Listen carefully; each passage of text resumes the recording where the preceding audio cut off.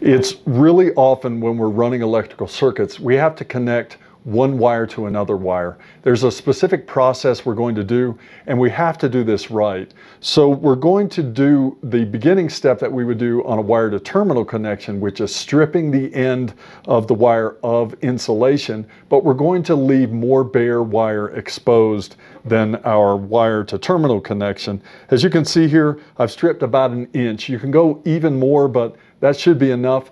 You don't want too little wire exposed, and when we go through the process, you'll kind of see why. At the end of this, we're going to clip these anyway to the right length that we want, but we want enough wire to twist the two conductors together. I'm going to connect these two black wires in a wire-to-wire splice. So the first thing you're going to do is you want to hold them together as closely as you can get them. And we need them the same length. You don't want one longer than the other one. And here's where I'm looking. My critical point here is that I want my insulation to be lined up. If I have one wire sticking out a little further, that's not really a problem. But when we get done, we want this insulation to be lined up. We're going to use our alignment pliers. This is the critical tool to use for a wire-to-wire connection. We're going to grab the ends of these wires with our alignment pliers, and we're going to twist them, and we want them twisting around each other evenly. If you see one wire staying still and the other one winding around it, then that's not ideal. So I've got a nice even wrap going on these wires, and I'm just going to continue it until they get tighter. And there's 4 or 5 times, and they're getting to where they're not going to twist together anymore. As you see here, I've got a funny sort of uneven end on these wires. That's not a problem. We're going to clip it off. The question is, how long or where should I clip it? And the answer to that falls on our next piece that we're putting on, which is our wire nut.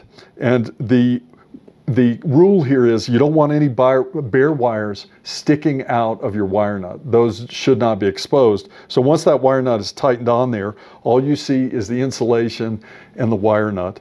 The other thing that I forgot to mention is about the direction of the twisting when we're twisting these wires. If you notice while I'm twisting it in a motion that is clockwise to the end of the wire. So if I was to turn this wire towards you and sort of mimic that motion, it's going to be in this direction that I'm twisting those wires. That's the way a wire nut is built. And a wire nut is not unlike a nut or a bolt, and when you twist it on, it has to go in that same clockwise motion. What this is going to do is actually increase the clamping or increase the twisting force that the wires have already started. So I'll go ahead with my alignment pliers, and I have my cutting feature on these. I'm going to go ahead, and this is going to be a little funky looking, but I'm going to clip these wires here. This is going to allow me to put my wire nut on properly. I have a nice sharp, we'll call it a sharp end and nothing in the way. So I put my wire nut on and I can just start twisting it. It's going to wind on as if it's threaded. There are actually some features inside of this wire nut that are very similar to threads. And I'll know that it's working because I see my insulated conductors now twisting together. You really can't go too tight with this. You go to a point to where I've got a tight wrap of my insulated conductor ends. And now I have, you can give it a tug, but that is basically a wire-to-wire splice with a wire nut.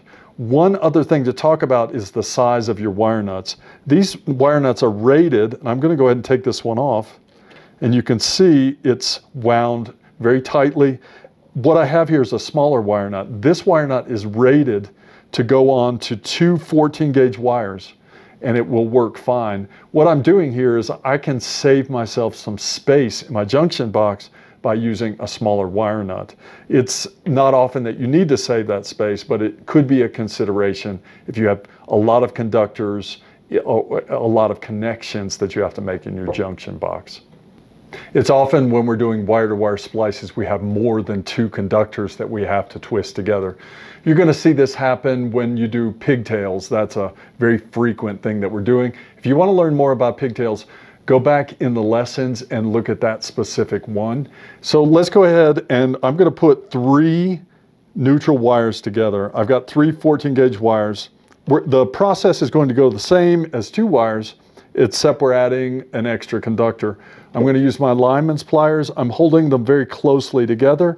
We're going to start giving them a twist, and we're grabbing the ends really tight and we're twisting them, and they're winding together very tightly.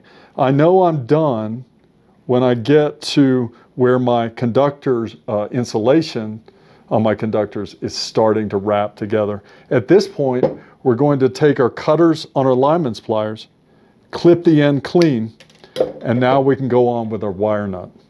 So the wire nut goes on the same. Remember, our wires are twisting in a clockwise motion, and also our wire nut goes on in a clockwise motion. That's going to increase the clamping power. And when I see those insulated wraps on those conductors winding together, I know I'm as tight as I can be. As you're finished with this connection, you can give the wire nut a tug, pull on the wires, make sure that everything's connected, fastened well together. That is a multi-wire connection.